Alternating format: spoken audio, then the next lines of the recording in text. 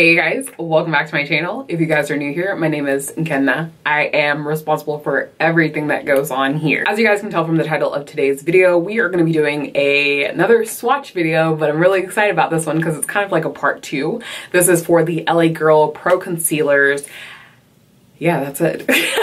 I don't know why I took a deep breath. It's for the LA Girl Pro Concealers. So if you guys haven't already, then I already have a video on the LA Girl Pro Concealers. I will make sure that I link it on the card so you guys can go ahead and click and watch that first one.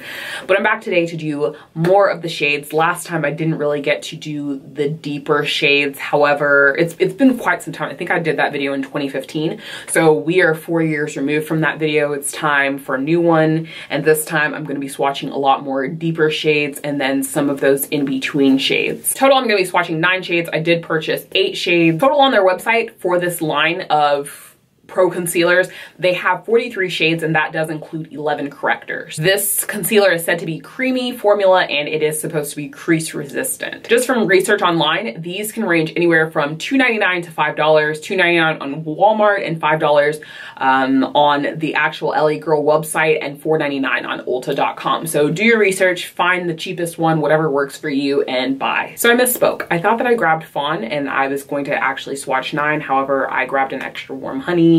So I'm only going to be swatching 8 today. So getting into the packaging, this is what it looks like. It comes in a plastic tube. At that $2.99 price point, you do get 8 grams of products or 0.28 ounces. Once you take off the top, then this is what it looks like. This has never been used. That is the applicator. It just has little bristles and then you would squeeze the product up from the bottom until it comes out like so. And then you would go ahead and brush it in wherever you want. All right, so as you guys can see, these are all the shades. I kind of did them in a little bit of reverse order because this darkest shade that you can see here, it is the shade Truffle, and the way that they have them labeled, they have them by a number. So it says GC and then it has a number. So Truffle is shade GC962. However, the shade next to it, Mahogany, the shade right next to it, that is GC989. So I just did them in a reverse order, but I will hold up the tube so that you guys can see what each shade is.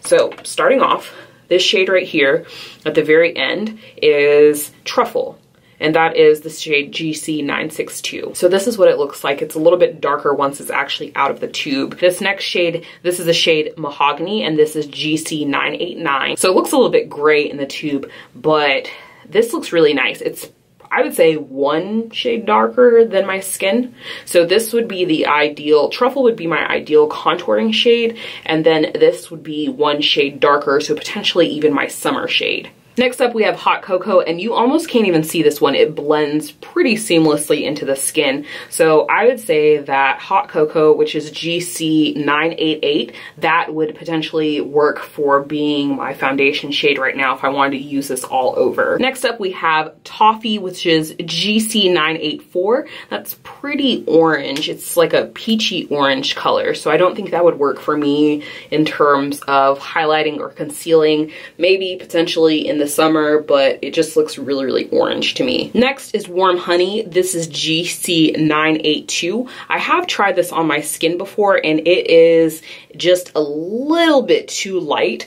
It's in, I think 983 is Fawn. So Fawn works best for me, but it is a close second. It just happens to be a little bit too bright, especially in these winter months. So again, that's Warm Honey. It's GC982 and that is right here. Next we have Toast. Toast is also in the competition to be a very close match to my actual skin tone. Second to last we have Cool Tan, and this is in this shade GC980. So this and Fawn are pretty close in a similar family. I would probably ideally mix the two together, but Fawn works excellent alone for me. And then finally we have the shade Almond, and this is in the shade GC979. I generally like to go for shades that are more yellow. I think that they just work better for me, and this is just a little bit too peachy for me. I feel like it might make me look a little bit ashy. So yeah, those are all the shades that I have for you guys. Again, I left out Fawn. I thought that I packed it, but Fawn is my ideal highlight color, and then I think just going off of these shades here, Truffle would be an ideal contour shade for me. All right, so I went ahead and applied Cool Tan, and then I also applied Truffle to contour and highlight. So I'm gonna go ahead and blend this out and then come to you guys at the very end with just my thoughts and opinions. All right, so this is the finished look. I really, really like Truffle for a contouring shade. I think that it looks really, really good. It is the perfect match for me. Cool Tan, it didn't do too bad either. Something that I do wanna note is that these dry pretty quickly, so I would suggest starting with a little bit, blend that out, and then if you need more, go back and build it up, because these do dry relatively quickly and you don't wanna be wiping it off in patches or blending it out in patches.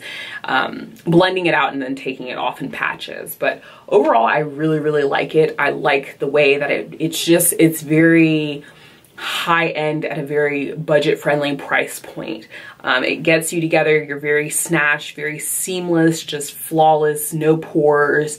I would do this for special event makeup. I would use this concealer for special event makeup just because it really gets everything together and brings it all together, and I look really smooth. You can't see any texture on my face.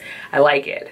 Nothing but good things to say about this. All right, so that is all that I have for you guys. I really hope that you guys enjoyed these swatches for you, this expanded version of swatches. It definitely caters to a little bit of deeper skin tones, but overall, I hope that you guys enjoyed it. If you guys haven't already, check out the first swatching video that I did make. If you guys have any questions, comments, concerns, any video ideas, anything that you guys would like to see me swatch, have a first impression of, wear test, whatever it may be, definitely comment down below and I'll check it out for you. As always, thank you guys so much for watching. Don't forget to rate, comment, subscribe, like the video, give it a thumbs up. That is the same thing. Bring a friend next time, and I'll catch you guys later. Bye.